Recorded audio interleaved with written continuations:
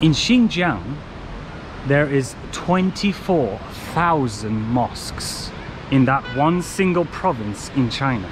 If you compare that to the entire country of the United States of America, it is 10 times more. Now you're probably going to say, oh well, America's not an Islamic country. Guess what? Neither is China.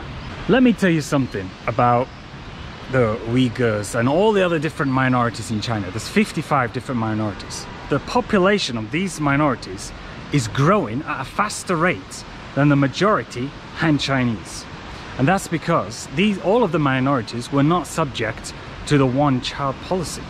They even have minorities scripture on the money, on the actual Chinese national currency. Wait, I'm going to show you here. Look, hold on. I don't know if you can see it there, right? But look at all those different like writing on there. I don't even know what it is. Arabic, you got Pinyin, Chinese, all different types. Then we've got another one here. They've even got a minority's face on the money here. That's the Miao minority. I mean, if you want to talk about the treatment of minorities, I mean, America, they've got some cheek to talk. I mean, if you look at America today, how are America's minorities doing? For centuries, even up to today, Americans of African descent, they still have to suffer from racial discrimination, prejudice, injustice. Also, ever since Rona outbreak, there's been a surge in violent attacks against people of Asian descent. Oh, and how about the old Native Americans of America? How are they doing today? The indigenous people of America.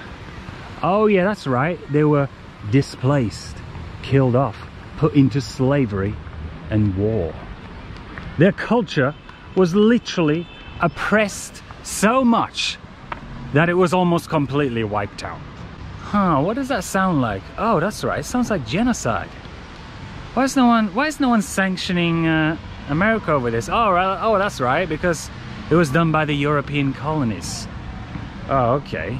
Okay, we'll let that one slide. It was done by Europe. I thought America was the land of the free. Well, maybe it's not so free if you belong to a certain group of people, if you know what I mean. Whoa, look at this building. And then you get these companies like H&M, Nike, Adidas, Converse, right? And they see these Western media stories and they believe it. They jump on the bandwagon. Well, guess what? By these stores saying, oh, we're not using Xinjiang cotton anymore, they are literally putting Uygurs and people in Xinjiang out of work. They are forcing people in Xinjiang to go outside of the province to find work because they're closing their factories and they're not using their cotton anymore. So it's ironic, really. It's insane. These huge clothing companies like H&M, Adidas, Nike, they believe these stories without doing one single bit of research into it themselves and find that it's completely fabricated.